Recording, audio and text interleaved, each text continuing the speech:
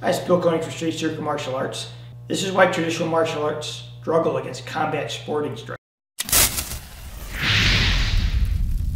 I find most people have no idea why they do traditional martial arts, and they don't know what they're for.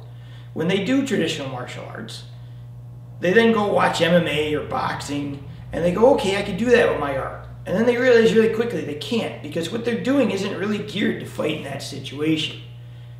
Traditional martial arts, you have to think back a long time ago when you're getting assaulted by people who either want to rob or kill you. And the majority of them had weapons on them. It was not an uncommon thing. So a lot of traditional martial arts work very well when you're facing certain situations, but then they don't train to face the other situation. So take an example like a grab, like he grabs my shoulders. Traditional martial arts works very well if I want to come into these hits and these throws and these takedowns against someone who's grabbing. I want to hurt them right away, and I want to come in and go into this type of work. He comes at me with a knife. Now I can start coming in with this type of thing because he has a weapon and gives me something to work against. He's giving me that arm on some level, and it's easier to take him down. And I'm forced to use these things: blocks, parries, passes, hooks. And sometimes with a knife it's quicker, it's not this nice. I'm aware of that, it's fast. But you also have to envision back in the day, people had bigger weapons and they were slower and heavier. So when you got caught into something, they almost drifted a little bit a lot of times, and they gave you opportunities to hurt them if you could get inside. So a lot of the things that we learn in traditional martial arts are lost because we're not facing that opponent in the real world as a general rule anymore. You're not facing armed guys, you're not facing people in armor. It's just not the way it's designed. So the problem you have is now facing guys who are doing this. And these guys are specialists.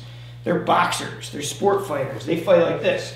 So, I see this all the time. Guys who learn all these nice trapping arts, and then they go and try and work against a boxer, and this guy's sitting here, and this guy's like this trying to move around, and they're trying to trap this guy, and he's not putting his arms out where you can trap very well. And they struggle against that. Or they're trying to do very long techniques against a guy who's a short puncher inside and is going to take your head off. Or they're trying to joint lock a guy. This is what drives me nuts. Is you get guys who are in a boxing position and they're trying to figure out how they're going to joint lock this guy, but he's not giving you anything. Because boxers and sport fighters are quick. Boom, boom, boom. Boom, boom, boom, boom. They're not going to reach out there and give you that. They're not.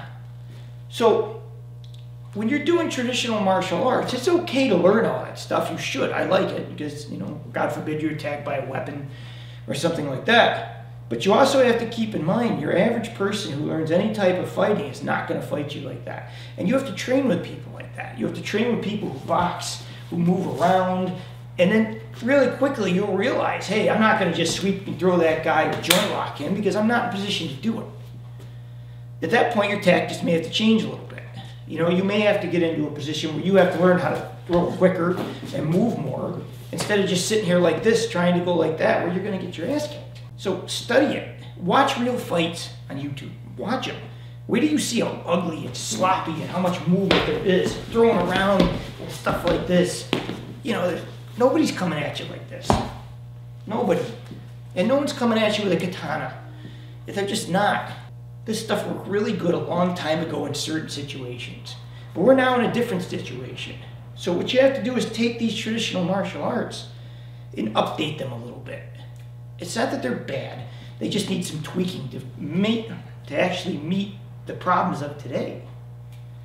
So don't be blinded by your local instructor who's sitting there telling you, okay, we're going to line up like this today, and everyone go like this, and this is how we're going to fight. Try that sometime. You're going to see how badly it fails. Start studying other arts. Watch MMA. Watch real fights. Watch how people fight and what they do, and get some concept for it. So when you start doing your practices, you can start doing more realistic things. It doesn't have to be fast. Just for example, instead of going to practice and lining up like this and everyone going like this, sometimes go like this. Move it. Just take big swings at them. Take swings that more you would see in the street and come through them. Don't go like this and stop. Don't go. That's not helping your cause. Practice kicks how like you would see them in the street. You don't see kicks like this. You know, these. If you see people kick, they're on a run. They're trying to come through you.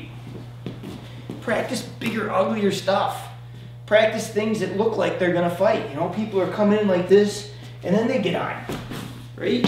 Be ready for the idea that people are gonna jump on you and try and tackle you, or headlock you and hit you like this over and over again.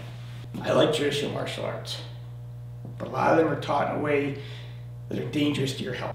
Do yourself a favor, watch some real fights, get an appreciation for it, and if you look at that and you go, yeah, I don't know if my art could handle that, then maybe it's time you start experimenting with some other stuff. Thank you for watching. Please like and subscribe. Feel free to leave comments and ask questions. Thanks very much for helping grow the channel.